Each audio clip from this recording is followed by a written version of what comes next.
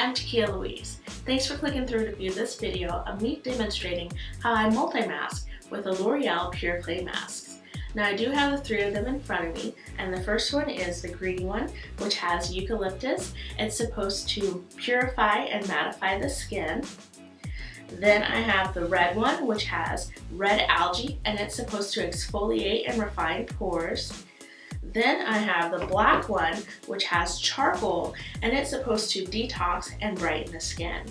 Now I received these three masks free of charge to use and review from a company called Buzz Agent.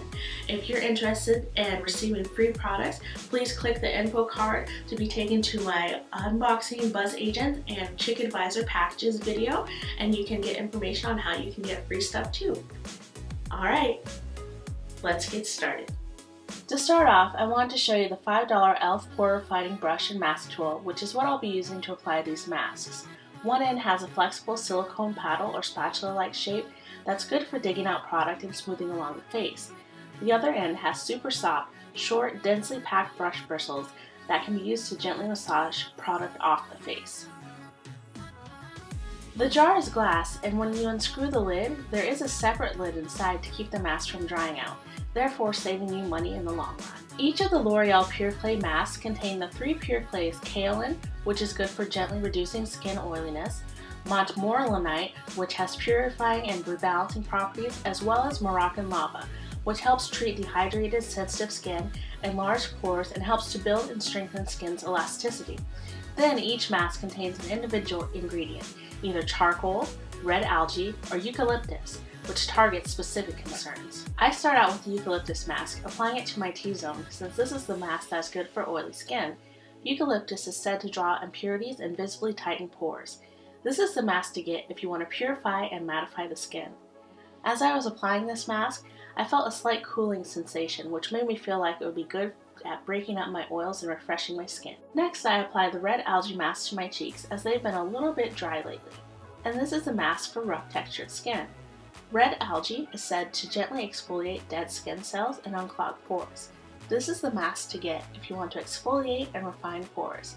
It has very fine black granules in it, like smaller than sand, that contribute to the gentle exfoliation. Finally, I apply the charcoal mask to the remaining perimeter of my face where my skin isn't as bright. This is the mask designed for dull skin. Charcoal is said to draw out built-up dirt and pollution. This is the mask to get if you want to detox and brighten your skin. As this mask dried, it tightened on my skin a bit, not uncomfortably though, which made me feel as though it was actually vacuuming out the dirt and toxins in my skin.